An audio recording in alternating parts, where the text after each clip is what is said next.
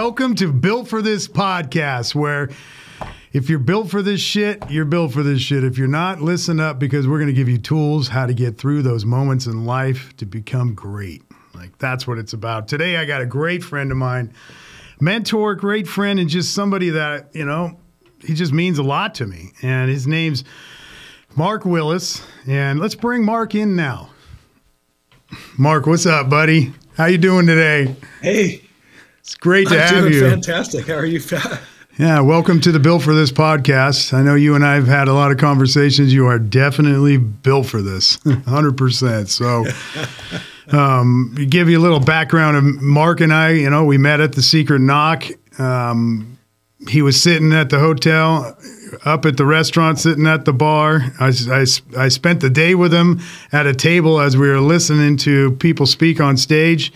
And I kept looking over my shoulder, and I'm like, oh, this dude's cool. Like, I got to get to know him. And next thing you know, the universe put us next to each other. I'm like, I got to go talk to this guy. Here it was. And you started sharing your food with me because I was hungry.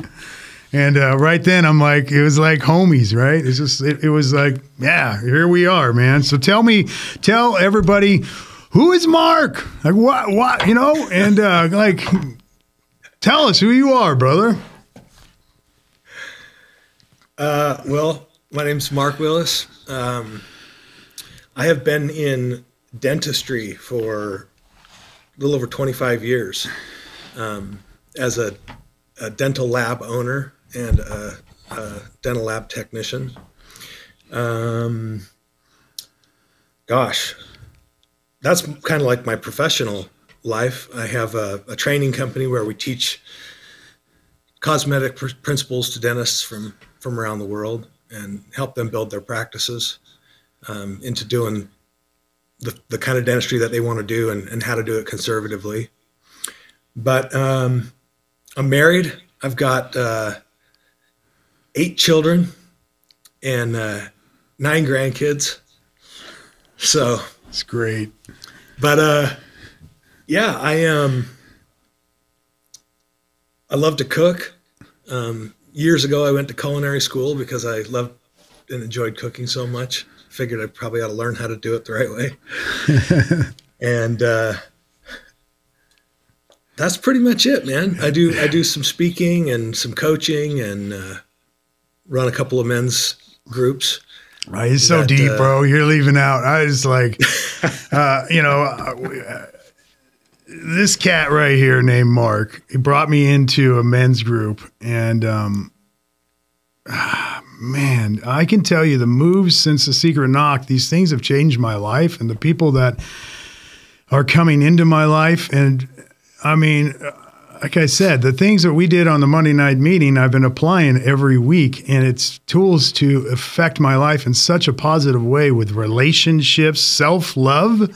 Right, and a man that cries. Right, a tool that we learned from Jim Britt on that one was to actually no, it was from you. It was on you. Remember, it was you with putting a year calendar, and getting it out. And you know, as cliche as it sounds, to put your phone down.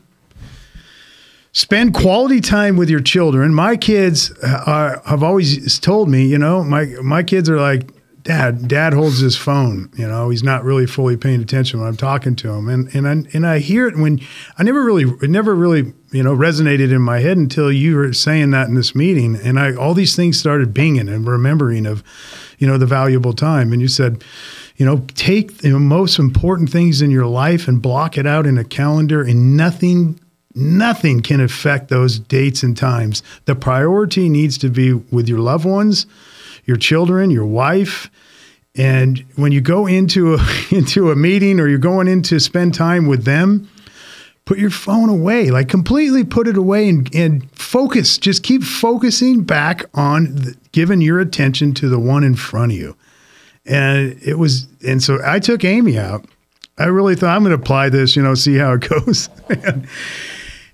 And I always have my phone in my pocket. I have my phone somewhere. And my brain is always an entrepreneur thinking of work no matter where I'm at. If I'm with my kids, wherever I'm at. So I got another tool, and I don't know if it was from what we were talking about, was focusing on the red dot. I don't know if that was something we talked about. I think it was. It was you again, I'm pretty sure, wasn't it? May have been.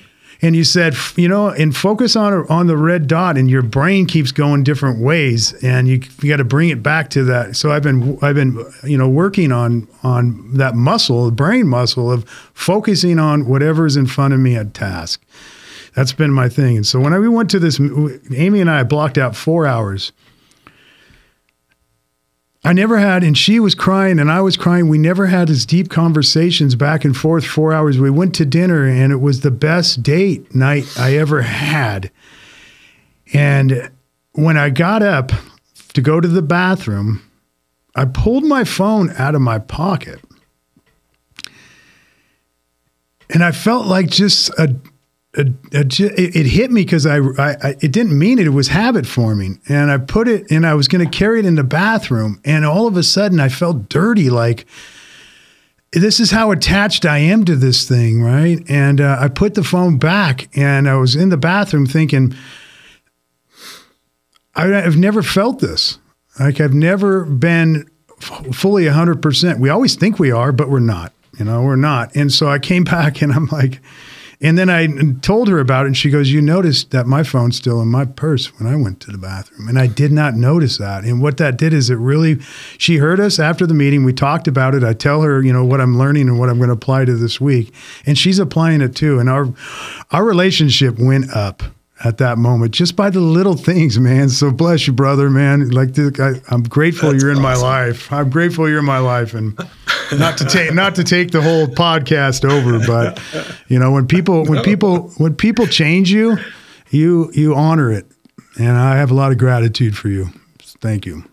Well, thank you, Pat.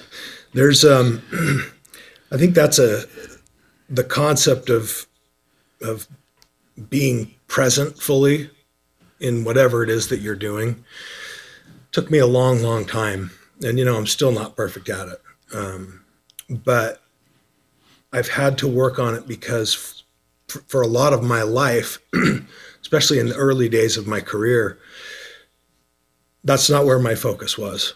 My focus was on building a business. And I think a lot of entrepreneurs, especially startups, get that laser focus and everything else seems to disappear. And then even when you get home from your job and you're with your kids or you're with your spouse, you're still focusing on a project or a pitch that you have to do, or, what your next move is as a business owner. And so you're only giving a percentage of your whole self to your loved ones. And that was a mistake that I made for a long time in my life. Man, 55 years old, and I'm learning that lesson, and it feels great. It feels great. On the men's meeting, like, what made you put the energy into it and bring this thing together? Because the guests that you have in, like Jim Britt, right, was like, that's Tony Robbins' mentor. And, and then I listened to Tony Robbins, and I'm hearing everything go down the line. It's the same stuff that Jim is saying. So and to have that interaction and email and, people at that level saying, you're important and here's my email, don't share it with the world, but if you need me, I'm here. Like, that's magical. And it feels great to be part of that. So what brought you into bringing that little men's group together?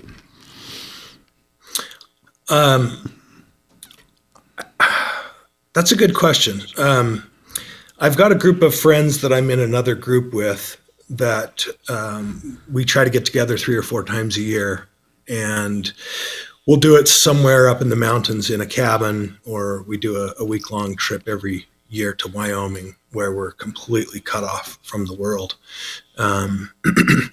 And I have all these great friends that I'm really close to in one part of my life. And then I have another group of friends that I've gotten to know through my business, through organizations like Secret Knock, through other mastermind programs. And a lot of my friends and the other people in my life, I want to share those relationships with. I want them to be able to hear the things that I'm learning.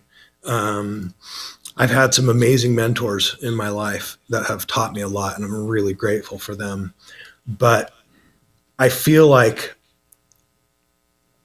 two things. Number one, the best way to learn how to embrace something or to really implement it in your life is to have to teach it. Yeah. It's like that with anything that you do. As you transition from becoming the student to the teacher, that's where a lot of the learning happens. I noticed that with a lot of my technicians that I've trained over the years. I've trained hundreds of technicians, and I can train them up to a certain point. After years, they'll get to a certain level, and then it feels like there's a block. There's something that they're just not able to get through. And what I've learned is that's all they're going to get from me. At some point, there's things that they have to learn on their own. And the only way that they can do that, the only way I feel any of us can do that, is if we start teaching it. If we start doing those things and putting them into action, whether it's teaching by example or whether it's what I do with my technicians is I force them to teach the younger generation. We have new people that get hired on, and I say, listen, okay, your responsibility is to help train this person, because that process makes them better. It makes them look at, why am I doing things this way? Because I have to explain it to somebody else. And I've been fortunate enough to have some amazing mentors, and I felt like it was my responsibility to share that information with others, because it's helped me, and it continues to help me as I share that with other people. I meet new people. Like you said, look at the relationship that you and I have been able to build in just a short time. Yep. You know, it's through that kind of thing that you meet new people, that you find answers to your problems, by creating a group where we can all share with each other what we're going through and how did you overcome this particular problem in your life, whether it's a relationship or a business issue. For a long time, I felt like I could do everything on my own. Understand that. Yeah, I understand. I didn't need anybody else. Because, you know, I had been hurt by people. I'd been hurt in business relationships. And so I got to a point where I was like, fuck this, man. I have to rely on myself. That's the only person I can rely on. But you can't go that far when you're just an island, you know. You got to have other people around to inspire and help you. I mean, I just got off that rock. You know, I was Empire. I didn't really listen. I didn't have many mentors, you know. The ones that I did have passed away. So I felt like I was stranded. But going into this new life, you know, over the last 6 months, and it's really, I'm a visual guy. So when somebody puts a toolbox in front of me and you don't open it up, you can talk about it all you want. I can be as many men's groups, I can go to see, I can do all this. But if I don't have a journal or I don't have a toolbox and I don't open it up and apply those skills immediately to my life, I'm not going to go anywhere. And I also have to understand, and I am, that I'm humble man now. You know, I'm a lot more humble than I used to be. I'm super vulnerable, because it is a scary feat taking leaps, you know, if I'm going to listen to somebody else's advice and apply it. But the magic is happening in my life, and I can't even explain how fast it's moving. With Greg is he's a, I mean, you text him and talk. I mean, he's a one word text kind of guy, right? Or I get a sentence out of him, and it's like last week he says, Saturday, my house. And then group of men I'm going to introduce you to. San Diego, right? It's 420 in cannabis, so I got 420 events to go to all over, and there's nothing more important than showing up at Greg's house, because that's where the toolbox is, where it's going to change my life and keep me on this path moving forward. And I have so much gratitude for the new me that's able to apply myself and show the fuck up and be in action and service. It's just, it's world. Yeah. It's a whole new world for me. My relationship's better. My dogs love me more. My son, PJ, I talk to my son every day on the phone. He either calls me or I call him. And this is all new stuff from me becoming this new individual, you know, and it's guys like you that are helping me become the new me, you know, Patrick King, not so much the Soil King anymore, but I'm finding Patrick King. So, yeah. Well, one of the things you said, I think is key to that. And that is being humble enough to actually open the toolbox. Yeah. Because we go to meetings and we hear people talk and we read books, and then we don't apply the things that we hear. And so nothing changes, you know? It's an interesting phenomenon that when I teach courses, whether it was to dental technicians or whether we're teaching to dentists, there's a common theme that I guess that occurs with people a lot. And I call it, this is how I like to do it. Because that's sometimes the very first words out of someone's mouth after they listen to a master teaching them what they need to do by giving them the toolbox and showing them the tools and how to use them. One of the first things that many people say is, well, the way I like to do it is XYZ. Yeah. And so they've already shut off the ability to utilize those tools, because we come into these situations with these habits and this mentality of, well, this is just how I do it. So, but if it's working so well for you, then why are you reading the books? Why are you going to the meetings? You know, we have to be humble enough to say, okay, maybe I don't know how to do it, or maybe my way isn't the best way. I'm going to find someone who's doing it the way I want to do it, someone that I want to emulate, that I want to learn from, and just do what they say for a while. Maybe it's 30 days, maybe it's 90 days, 6 months, whatever it is. Just follow the rules that they've laid out, use the tools that they're giving you, and see what happens. If it doesn't work for you, then pivot. Yeah, exactly. It seems to be working. I got to a point in my life where I never had to work again. The empire was built, right? I was going to retire and just have fun and educate, right? Didn't work out like that. Again, you know, I went through the housing crunch, right? We're 2008 downturn, been right in the middle of building my own subdivision, right? I named the streets, I did everything. And it's like right in the middle of it, right? Swept out from underneath me. But again, this time I can really grasp it and say that it's changed my life, Mark.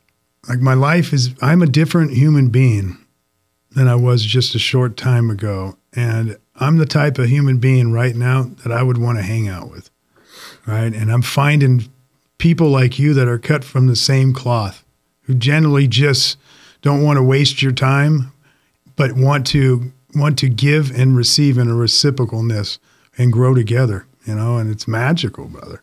It's just magical, man. Yeah.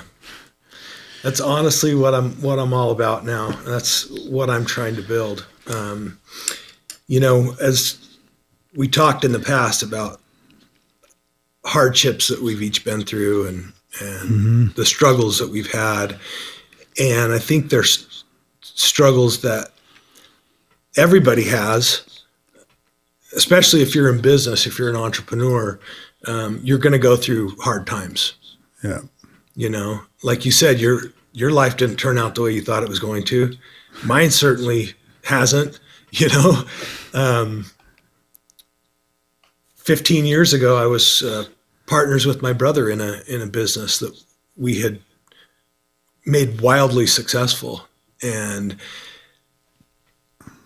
I lost control of my life, man. I made a lot of bad decisions, a lot of selfish decisions, and I lost all of it. Lost my business, lost my marriage, my home, everything, and was homeless for a while, sleeping on the floor in my office, and had to rebuild it from scratch. And the only way I was able to do that is I had a couple of close friends that stuck with me, that stuck by my side. And it was really tough, but they helped me get through it. Had help from a lot of other people as well, other mentors. Yeah. But it's not always going to work out the way you want. And for a long time, I was living in the past. You know, I was like, man, this is, because I had an amazing business. Everything was going great, you know? And ultimately what happened was 100% my fault, but it took me a long time to recognize that. Yeah. And so I was living in the past for a long time, man, just kind of mourning the loss of what I could have had. Yeah. And it took a long time, but I finally came to the realization that I've got to let that go. I've got to rebuild. I've got to rebuild a life. I've got to rebuild a business. And there's reasons that we go through this stuff. Facts. You know, the friendships that I have now and the relationships I have now, I would have never had those. The things that I've learned over the past 15 years because of that event, I never would have learned. And it's made me a much better person, a much more well-rounded person, and a lot happier in a lot of ways. Yeah. So it's so funny. This morning I got one left. The secret knock homeless bag, right? Remember that, the bags. Yeah. So I'd like to light on why, you know, I can't wait to put some energy into that. I'm meeting with Greg, like I said, this Saturday, going to his house. And one thing I want to do is put energy into that campaign, right? And because it meant something to me, and it has, and then the story of why it is because of you. And I keep going back and I'm like, man, I think about this all the time. Like, this guy actually traded his room to a homeless guy. Can you just elaborate on that for a little bit? Like, tell that story. Like, yeah. Yeah. So when people hear that story, they think it was just a very altruistic thing to do, that I was so kind that I was willing to give up my hotel room to a homeless guy. And I'd like to think that I just did that out of the kindness of my heart, but there's a little more to the story. Yeah. And it's a practice that I've used throughout my life. I don't always do it, but when I recognize that I'm in a negative pattern, I'll do things like that. I'll give you two examples. So the first one is, I'm at this Secret Knock event in San Diego, and I get back to my hotel room, and they hadn't changed the sheets on the bed. They hadn't turned the room over or cleaned it. So I'm leaving the hotel to go out to dinner, and I just asked the front desk if I could get some fresh linens for my bed, assuming that they would go up and put fresh linens on my bed. So I get back to the hotel after dinner, and when I walk in, they hand me a bedroll.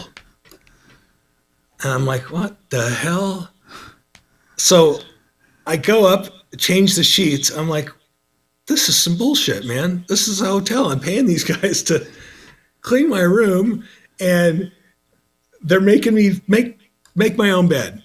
And the thought process of kind of thinking that I'm so important that I shouldn't have to do that, you know?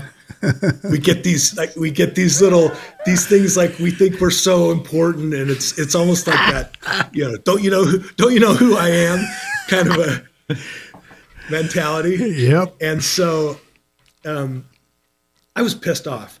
And as I'm sitting there making the bed and I'm just steamed, I remember walking back to the hotel past like maybe 7 or 8 homeless guys just on the sidewalk. And it was a cold night in San Diego. It was raining. And I was like, man, you got to do something. So I packed all my stuff in my suitcase and walked down the road that I had just come up past all these homeless guys. And I see this guy, he's setting up his cardboard on the sidewalk. And I just sat down and started talking to him. And there was clearly some mental health issues that he was dealing with. So it was kind of a little bit hard to connect with. But I found out that he had been a truck driver for Walmart.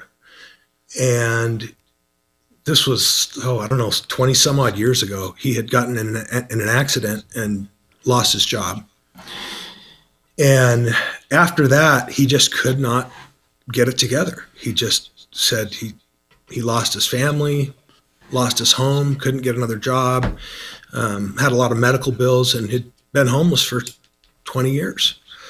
And so I asked him if he'd be willing to trade me spots for the night.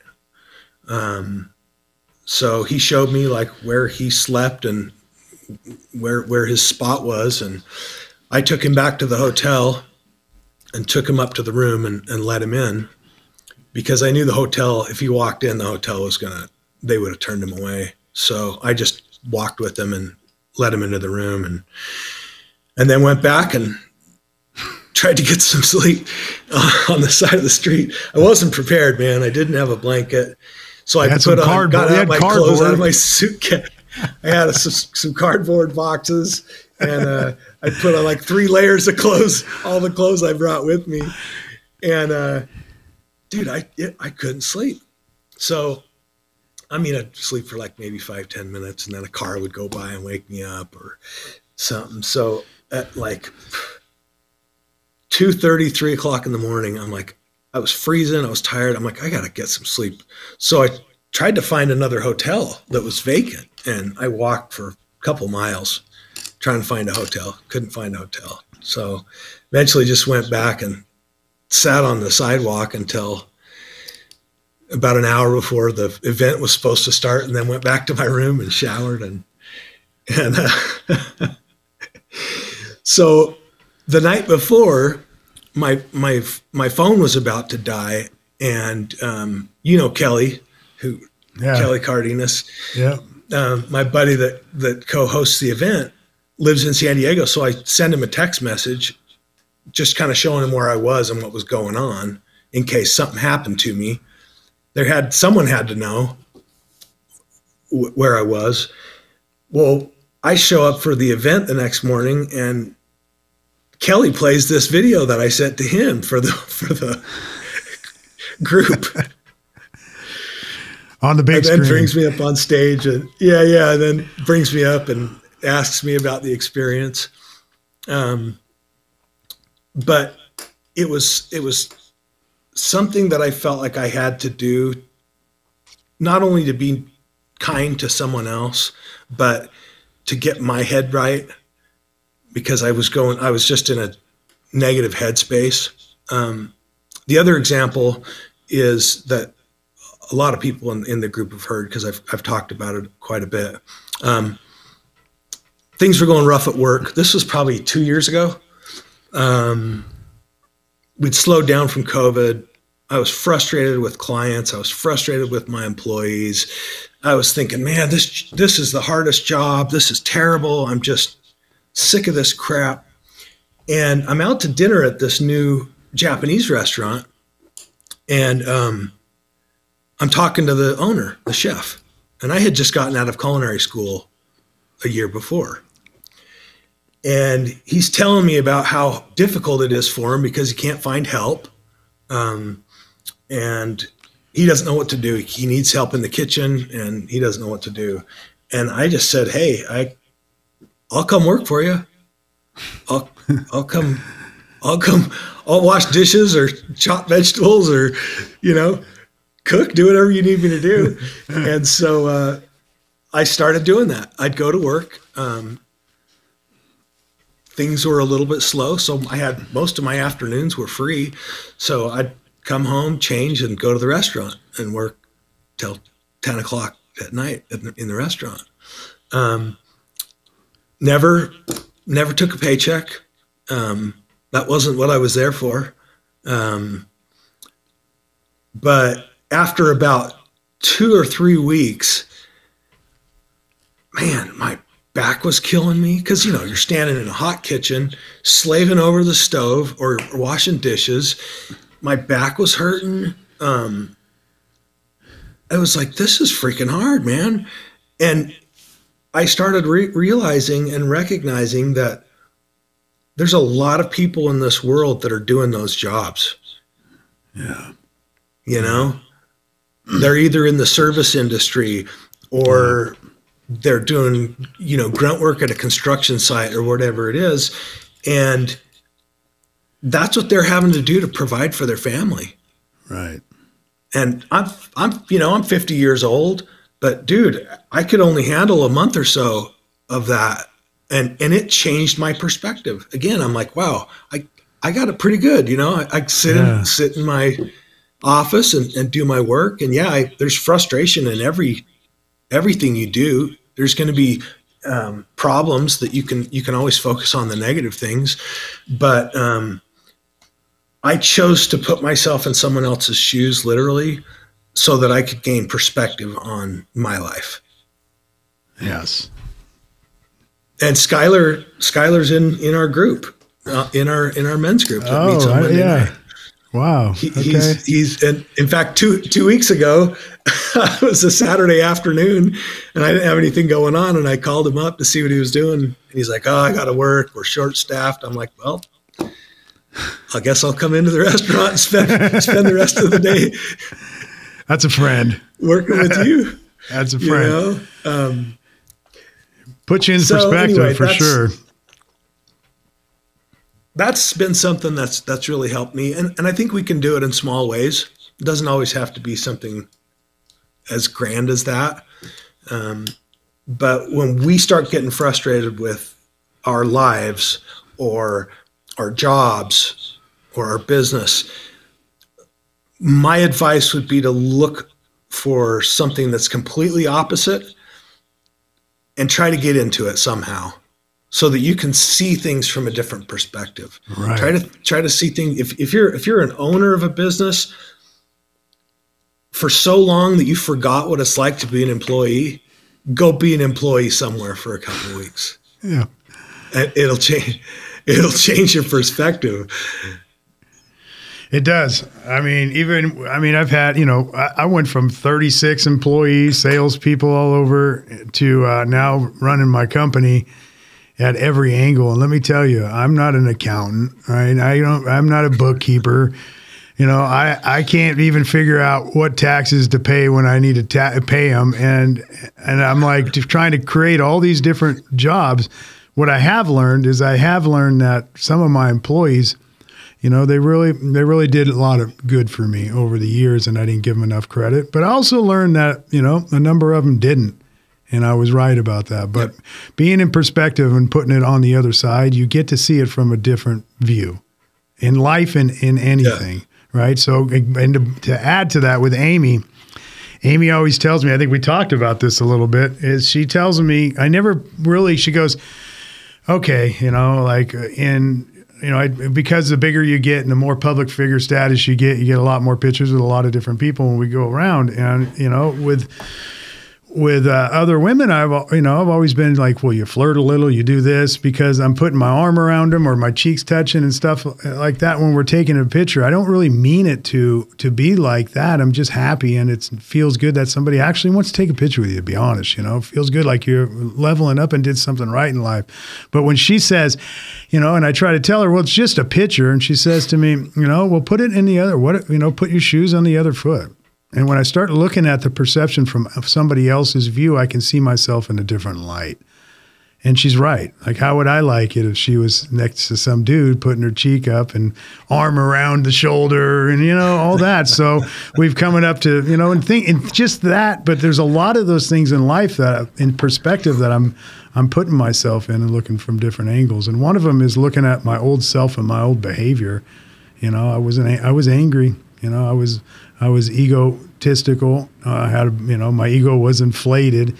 I was king of the empire, and now I just want to be in service. I don't want to be that guy as much anymore. I mean, I love what I built. I'm going to build it again, but I'm going to build it with a different team this time, of reciprocalness. So, I mean, yeah, man, love you, brother. It's great. It's great you and I connecting at this level, and you know, just to be able to share this real conversations nowadays. You know, this conversations 10 years ago I couldn't really have.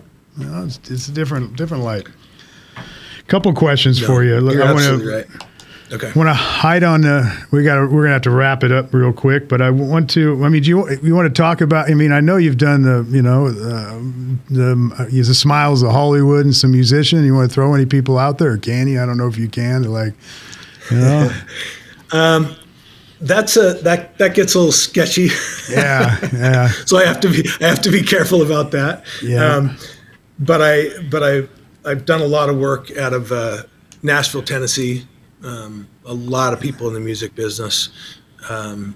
My partner at the time has always kind of been the dentist to the stars, at least when it comes to country music and the movie stars that live in that area. So we've done a lot of smiles for a lot of famous people that everyone would know. But yeah, we'll leave it at that. And then one takeaway, like if you had to pull one thing that comes to mind from the Secret Knock, like what? And you know, obviously you're back every year, and you know, what is that? I mean, what's the draw to you?